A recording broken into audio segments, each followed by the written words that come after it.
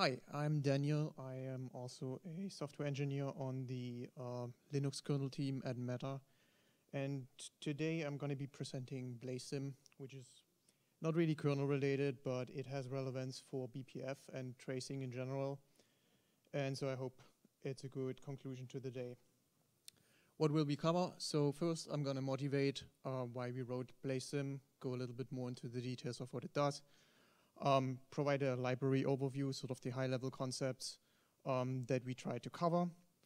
Look into the current status. There are some gaps that we know of. I want to elaborate on those. And then we look ahead what's coming up and hopefully have a little bit of a discussion whether you see also some gaps that we can close or whether you have use cases that we could cater to. So for the motivation, blazesym is a library that helps with address symbolization, among other things. So address symbolization, in brief terms, is basically taking a raw address, a pointer, an integer, and inferring a name that is human readable, and so it helps with consumption by humans. That has relevance, for instance, if you capture stack traces and you want to make sense of these. And address symbolization is kind of an intricate problem for many reasons, right? First, you can use different sources for symbolization. We have ELF symbols, relatively easy to handle. There is dwarf, which is a rather complex format. There is gsym, there are breakpad files. All of these basically require additional logic in your program. And let's say if you're a tool writer, right, just building on top of a BPF, capturing addresses and wanting to evaluate addresses and presenting them to the user in a consumable form, that is obviously all something that you don't necessarily want to concentrate on as a tool developer because it takes you away from your domain of concern. There are also additional system-specific details and corner cases that you would have to deal with. And kind of, it gets cumbersome if everybody does that. And lastly, there are certain trade-offs to be made as part of the symbolization process itself. So for instance, if you think about inlining functions, whether you want to consider all the possible locations where a function got inlined, that may require, so this information is contained, for instance, in dwarf, but it may require additional memory to sort of go through all this inline information. There's also an inherent trade-off between performance and memory usage. How much do you cache? It would be easier, and that's kind of the proposal we are making, to just provide a couple of knobs that a developer, let's say a tooling developer, can adjust as opposed to having to re-implement an entire caching scheme in the application of interest. So basically, yes, that's our proposal. We want to have a default or go-to library that can be used for symbolization, and that obviously would take the burden of these low-level details of tooling developers' shoulders. Now, to give a brief overview, I already motivated that we want to tackle the problem of symbolization itself, which is the mapping from addresses to names. We are also interested in sort of going the reverse direction, where you map names, function names, to addresses and potentially other information. That has relevance, for instance, if you consider attaching a breakpoint somewhere, or even considering configuring a uprobe or something like that. On top of that, so one consideration that the library has to do is we need to, or we want to handle both user space and kernel space addresses. These are handled slightly differently on the different operating systems. And we want to make this, for the most part, transparent to users so that they don't have to worry about it. They don't have to use different libraries. And then, obviously, for these two, you would still use, or we would still support ELF and dwarf and gsym as backends or as sources for the actual symbolization. So these were two parts that we consider, and now the sort of third one is more use case driven, if you will, and that's what we consider, or what we call remote symbolization. And basically, it just means that we split the process of symbolizing addressees into two parts. And these two parts can essentially happen on different systems. So if you normally symbolize an address, you would do that on a single system. Whereas with remote symbolization, you split that and you have two systems involved. The first system can be an embedded system. It may not even have debug information available. What it would do is it would just capture these addressees, and then it would what we refer to as normalize them. Basically, if the address belongs to a process, it would look into proc PID maps, and then spit out effectively an address that is sort of relative to the binary that it is in. And it would report this address along with the binary information, as well as potentially some other meta information, such as the build ID. This information would then be conveyed to the more beefier system, if you will, that would actually handle the task of symbolization itself. And there on this, I labeled it here fast server, you could have the actual dwarf data, which may not fit onto the small embedded device at all, because we touched on this before, right? It can be huge, potentially. Okay, so what is the current status? So we have basic support for symbolization. We can use ELF as a source, meaning we can handle ELF symbols. That doesn't help you much if the binary is stripped. And so we also support dwarf as well as gsym as symbolization sources. A dwarf comes with an asterisk, and I will explain a little bit later where the gaps currently are. For the reverse operation, the lookup of addressees to names, we currently support ELF and dwarf as well. Other than that, we are still, so this is still somewhat early in the development. We are currently converging on the API surface, so we hope to have like more of a stable interface in the near future. Currently, we know there are still some things that we want to rename, for instance, and rearrange some parameters, but in large terms, I believe we are almost there. What I didn't mention so far is that the library is written in Rust, which has implications for the largely C-based ecosystem that is surrounding especially BPF. We provide C bindings for that purpose. It basically works out of the box. We provide a auto-generated header that you can just include, and then after you build the library, meaning the Rust project effectively, what falls out of that is a static archive that you can link to or a shared object that you can use. We also started the integration with the Meta internal profiler. The goal there is to sort of get validation at large scale. So meaning, a lot of the profiling within Meta itself happens on large binaries. We hope there's a fair amount of requests happening, right? So we hope to evaluate the library and get some more confidence into it by running it at meta scale. We also started using the remote symbolization process that I outlined earlier for use on our VR headsets, meaning you have these small embedded devices, if you will. They capture the addressees of interest, and then you have a desktop system that sort of symbolizes the addressees, and you can perform your analysis this way on the desktop system. Also want to thank Andre for basically the idea of this library, and then Kui Feng, who was involved in the first version of it. I have links here to the repository as well as the documentation, but the slides will be uploaded, or rather they are already uploaded, and I will show the links again later on. Okay, so looking ahead, we know there are still a couple of gaps in the current version. Most notably, our dwarf support is still lacking. So currently, I think it was touched on in earlier talks, there are multiple dwarf versions out there, multiple dwarf standards.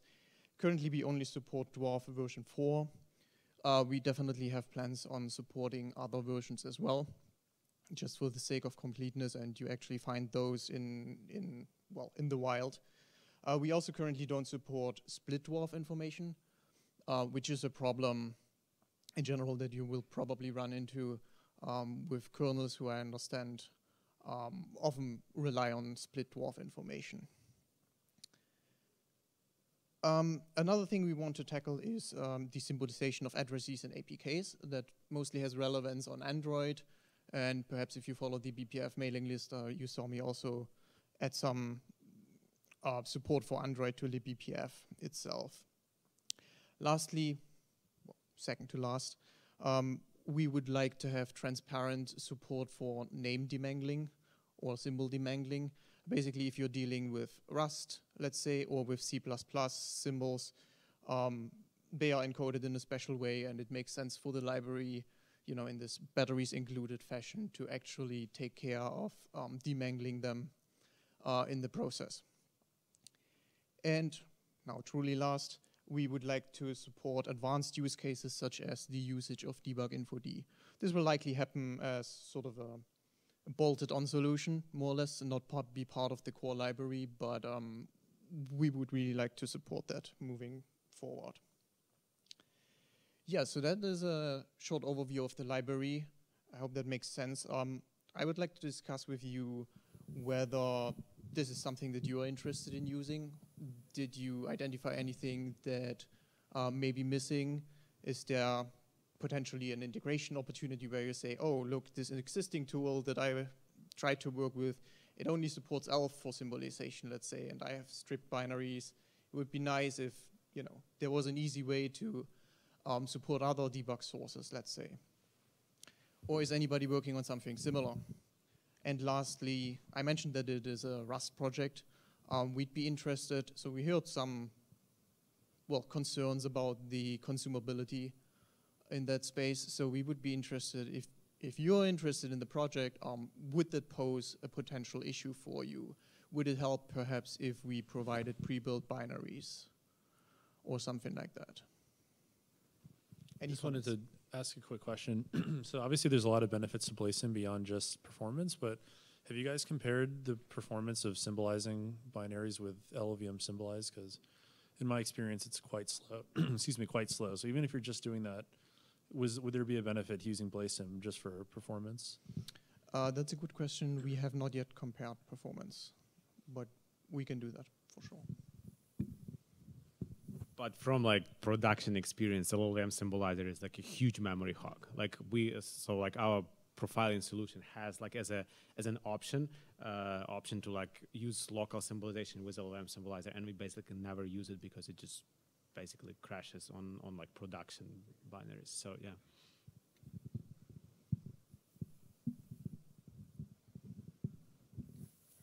I just want to echo. Maybe you haven't benchmarked it against the LLVM symbolizer, but it can't possibly be slower. Could you elaborate on your plans with debug infod?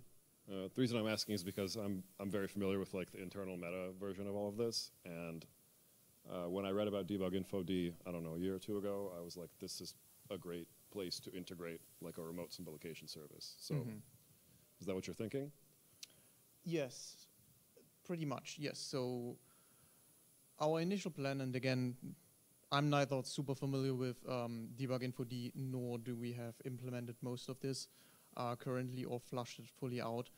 The plan was basically to kind of here in this process where you symbolize your addresses, you would get as input this build ID, because this is part of the normalization that happens on the device. And we would provide sort of a user callback where the user would be able to do something with this build ID and potentially with the path and other metadata. And so you as a user would be able to make your, I don't know, HTTP API call to debug infod. Now again, when I say you as a user, it could also mean like we provide a small shim layer that on top of blazesym itself that already provides this functionality for you, and then you as a true user of this overall ecosystem could use this shim layer, and it would automatically just use the build ID, make a call to debug infod, pull the respective binary, and does all the symbolization for you. just to confirm, in what you're describing, is blazesym running on both the slow device client and the symbolization service fast server? Yes, it is, yes. Cool. Although the way it is currently done, it could actually be like only half the code. Like you can literally compile out half of it, the parts that you don't need for the slow system, and you just use only the normalization logic. Great.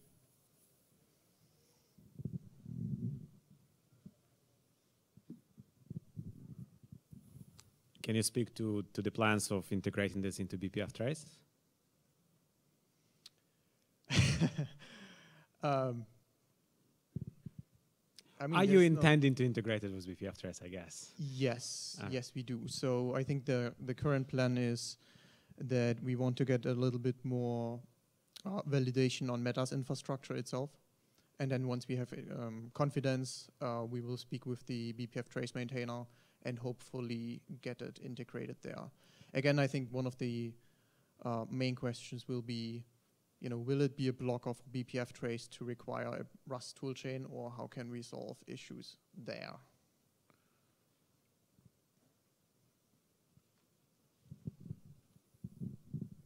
Did you also have a question, comment, or?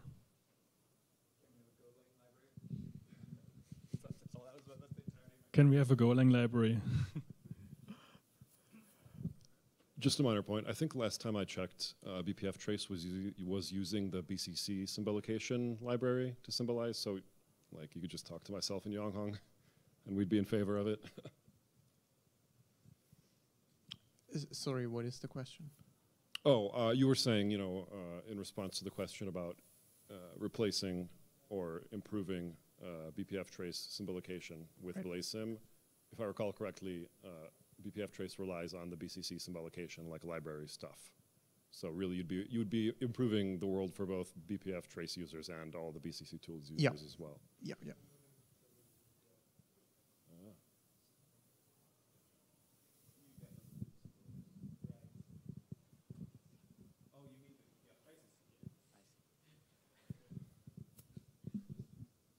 I'm not sure if you mentioned that it's already integrated into one of the libbpf tools.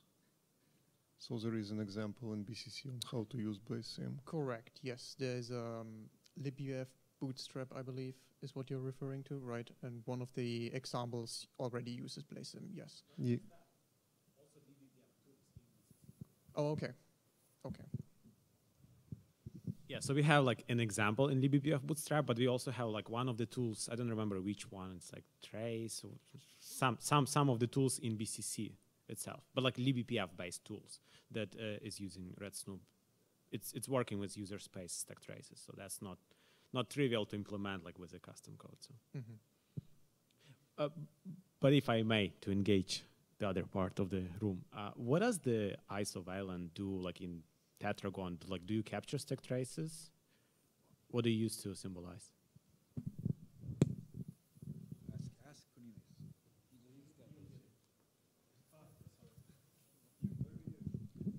KL sims. But that's only kernel stack trace. You don't capture user space. We don't symbolize users for now. Yeah, but since we are a Go program, it's really difficult. And so we are a Go program, and we also don't want to have C-Go. So we've tried to remove all of the dependencies from libbpf, for example, just so that we can be a pure Go library and using the Cilium BPF library. So it would be great to have something like that, but unfortunately, I'm not sure how it would exactly work for like a Go language. Maybe we can sell out, but that's not something that we like to do in general.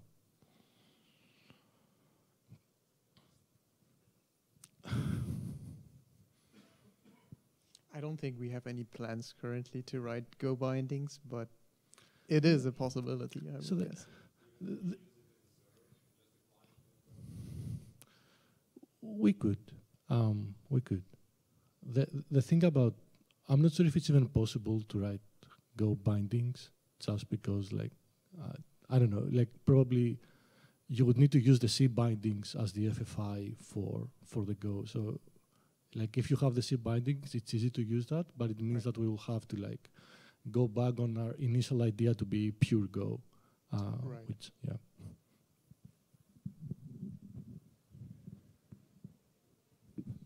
Maybe I don't fully understand, but would it be an easier task to build Go code to talk to that fast server? Is that what you're suggesting? Like in our Golang side, somebody else will be running the server, and we'll just have the API in Go. Like that's slow. Basically, we're not a slow device, but we basically are the slow device in this context, right?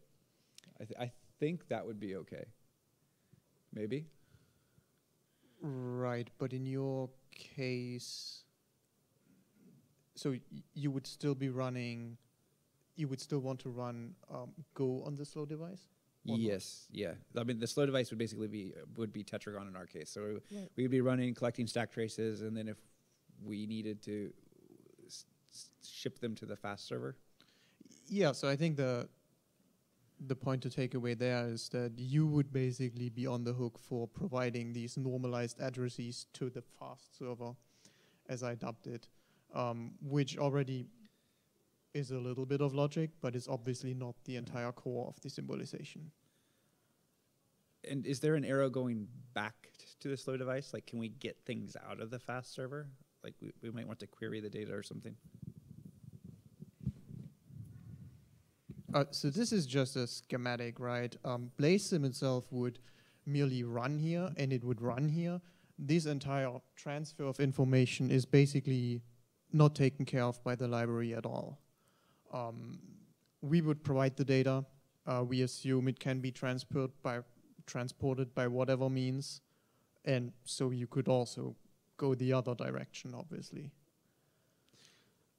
So this slow fast, right, like this remote symbolization scenario is not necessarily what you need, right? Like, so we need it for like a weak device where we do not want to do symbolization, right? Like, and also, actually, we use this architecture in our production, like fleet-wide system, because we don't want to like disrupt the workloads, right? So like we try to do minimal amount of work to capture data and maybe some additional metadata, and then like do heavyweight symbolization later on like dedicated fleet of hosts, right? But in your case, if you don't like need to care about this and you just want to like capture stack trace and do symbolization on the same host, then like you can combine those two in a remote relative to your Go process, right? And then just do RPC within the local host.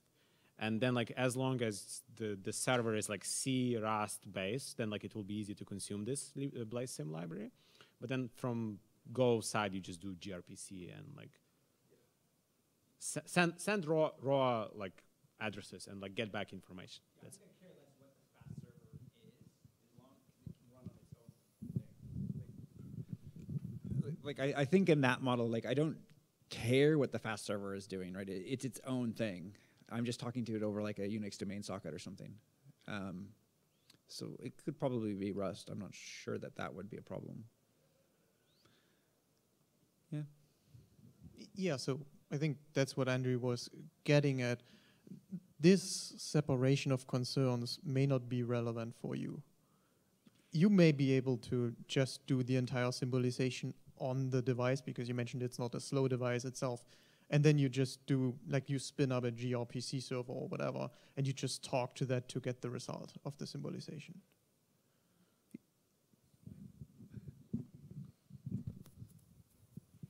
Just maybe like to make it a little bit easier for people to understand. So like what you input into slow device, basically, like think about BPF, right? Because like this is designed for BPF use case. You get BPF gets stack, right? You get array of raw addresses, and like you know that it's coming from some PID, from some process, right? What slow device is doing, it takes this array and PID, goes into maps, finds like ELF files, and then normalizes the address. Like it removes like the absolute address at which the process was loaded and translates that into like file offset, I think, or maybe virtual address offset. Doesn't matter, right? But like it does all of that and nothing more. So on the output, you just have build ID, maybe passed to the binary, and like those normalized addresses. It's still not human readable yet, right? But it's enough to actually do like a heavyweight post-processing using Dwarf potentially later on. So that's the split between the slow and fast, so like local and remote. In typical use cases, right, like the BCC tools, they don't care about this. They capture stack trace. They do this kind of like normalization and dwarf-based or ELF-based processing on the host, right? So like you can combine those two. And that's like what typically is done. So this is kind of advanced scenario. In your use case, it will depend on like how fancy you want to be, basically. Do you want to split or not? But in either case, you will need to hide this behind the RPC. Yeah.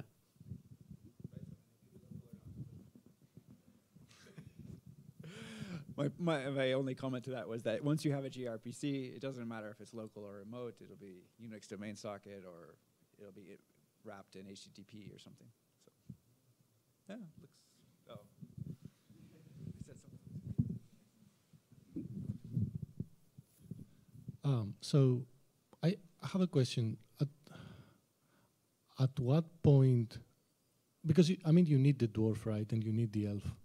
At what point you get this? Like, is it in a previous point in time?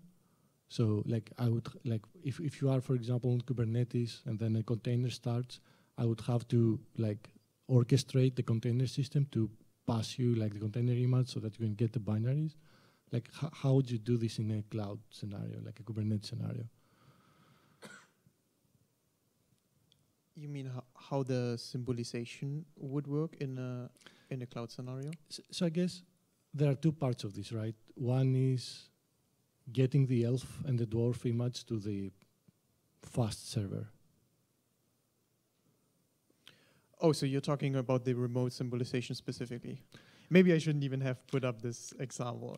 It's a rather advanced use case. In a general setting, you would assume that you would have the debug information available locally somewhere. And you can configure blazesym to know about what this somewhere is. So you would, for instance, provide your path to, I don't know, user lib debug, and it would look up, your dwarf debug information below there. And in the remote symbolization case, basically this logic would reside in the server, obviously, and it would. The assumption here is that this dwarf debug information and the path to it could be inferred based on this metadata, the path either to the binary or let's say the build ID. And based on that, you could perform the symbolization itself. Does this answer your question? Yeah, I think so. So I think like if you're running on a container system, like at some point when the container like starts, you would have to pass this information into the dwarf information into the server so that you can, so I can get like the symbolization later whenever I need it, right? You want to perform the symbolization in the container, is that correct? So or you want to do it outside? So like in Tetragon, for example, we monitor containers running in the system. Right. And at some point we'll get a stack trace. Right. So for this to work, you would have to know the debug information for the binary inside the container, right? No, you would not necessarily have to. That's basically where you could do only the capturing of addresses in the container. Then you would, along with this capturing of addresses, you would normalize the addresses as I explained, and then you would capture the path/build ID to the binary. And if you can make sense of this information outside of the container, then you're all golden and you can still do the symbolization outside of the container itself. Let's take it offline. Okay. So build ID is supposed to be unique ID, right? And like given build ID, you should be able to even fetch the original dwarf and like ELF file from some other system, right? So like in production, we actually have like some sort of cache where if we have build ID, we can just say like, give me the original package, and then like we unpack. So you have some sort of service where you give the build ID and then, right? So I don't know if that thing exists in. So that thing in open source is debug-info-D, as far as I understand. It's a service, it's RPC protocol where you can say like, give me binary for this build ID. I mean, handwavy, I actually don't know, but that's how it's supposed to work. Thank you. All right. Thank you very much.